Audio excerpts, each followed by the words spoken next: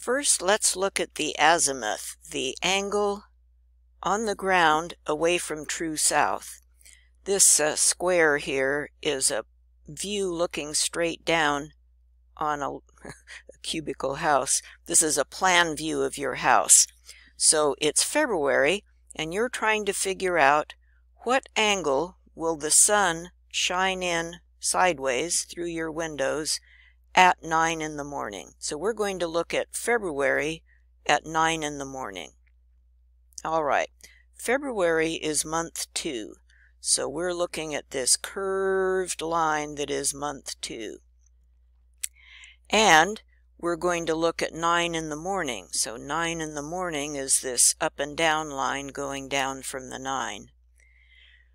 The azimuth lines are these radial lines going straight out from the center. And if you look and see, where does February intersect 9 in the morning? It intersects just a little bit to the right of the 50-degree line. So that makes us think, well, maybe our azimuth is about 51 degrees, let's say. So if you wanted to, on your plan view of your house for 9 in the morning, you could get a protractor and draw an angle at 51 degrees off of south. That's where the morning sun will come in. All right, now let's look at how high the sun is in the sky at that time. Here is a section view looking at the side of your house. So here's one of your windows. The sun is low in the sky because it's February.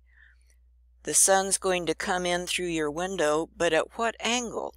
We want to figure out how big an overhang we should have and where it's going to strike our concrete floors and so forth. So here on our sun path diagram, number 2 again is February. So there's our side-to-side curvy line for February. Then here's our up and down line at 9 for 9 in the morning. And those two lines intersect near some altitude circles. One of the altitude circles you can see is marked at 20 degrees altitude. This is the circle going around your sky dome. Here's another altitude that's higher at 30 degrees.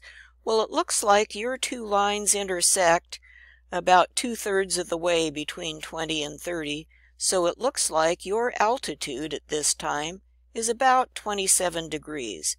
That's not very high. So here you can draw, with a pencil and a protractor, draw lines coming through your window at 27 degrees off of horizontal. Now how about when spring starts? March 21. And how about the afternoon in spring? All right, let's do that as an example.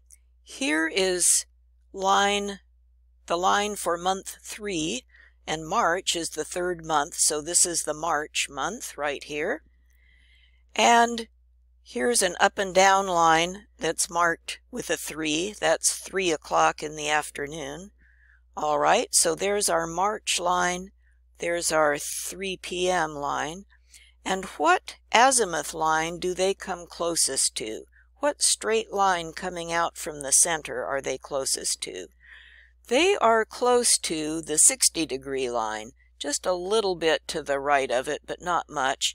So let's say our azimuth, our direction away from true south, is about 59 degrees in the afternoon in March. So in your plan view of your house, you could draw lines of sunbeams coming through your window at 59 degrees.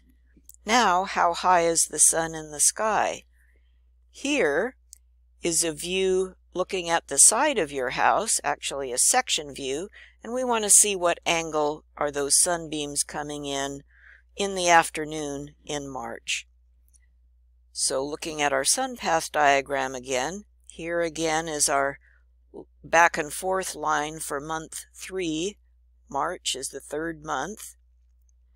Here is our up and down line looking at 3 o'clock in the afternoon, and where they intersect, these altitude circles, is in between the 30-degree circle and the 40-degree circle, maybe not quite halfway.